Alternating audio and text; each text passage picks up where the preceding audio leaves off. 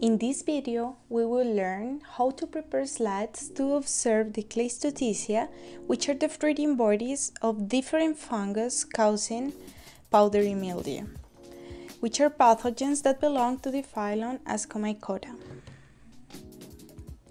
For this purpose, we will need leaves infected with powdery mildew, and in the video we will use poplar leaves infected with Uncinula. We'll also use slides, cover slips, 1 ml syringe or dissection needles are also useful, and a dissecting microscope. First, we put a drop of water on one slide. In our case, we just use the same syringe that we will be using during the entire procedure. And then we put the slide on the back of the dissecting microscope. Then we place a Petri plate with the diseased leaf under the dissecting microscope and focus it.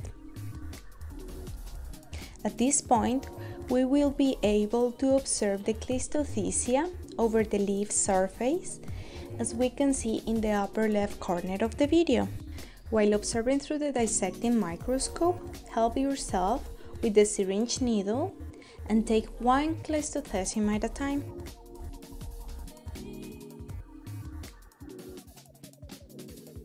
Then, put the collected Cleistothecium on the slide with water and repeat this procedure a few times once you have a few Cleistothecia to observe. Then, put a cover slip and observe the slide under the microscope.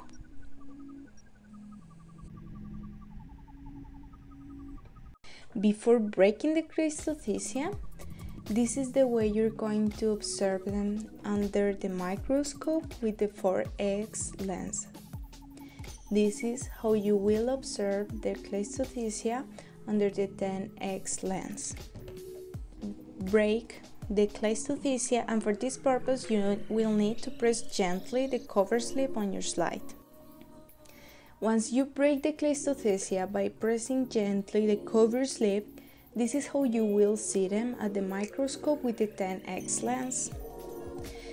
What you see coming out are the asci, and inside of them you can barely observe the ascospores. So this is the way how you get to prepare slides to observe the Cleistothecia and to break them down to observe the asci and the ascospores that they release. Thank you so much.